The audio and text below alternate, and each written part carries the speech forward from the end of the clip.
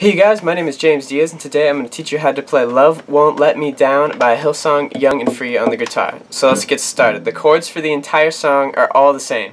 It's going to be a C, to an E minor, to a D, to an A minor, to a B minor.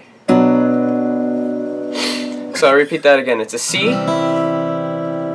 to an E minor, to a D, to an A minor, and a B minor.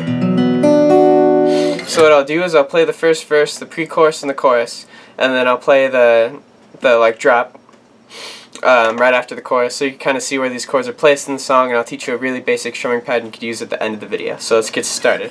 We start with the intro. It's just the chords one time through, so it's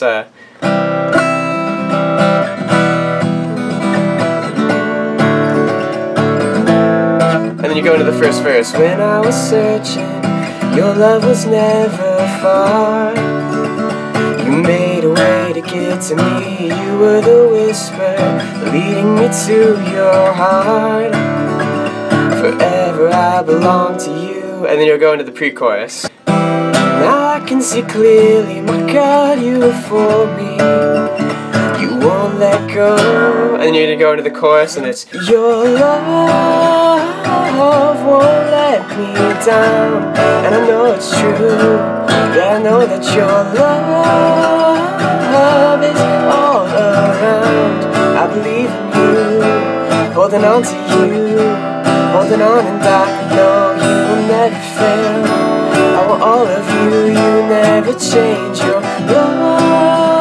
love won't let me down. Love won't let me down, down, down, down.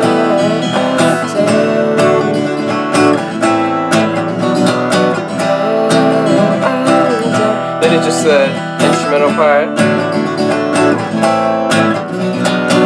That's basically where all the chords are placed in the song. So I'll teach you a really basic strumming pattern you could use now. Alright, so a really basic strumming pattern you could use for this song is going to be down, down, up, up, up, down, down, up, down, down, up, up, up, down, down, up. So it's down, down, up, up, up, down, down, up. That's a really basic strumming pattern you could use for this song.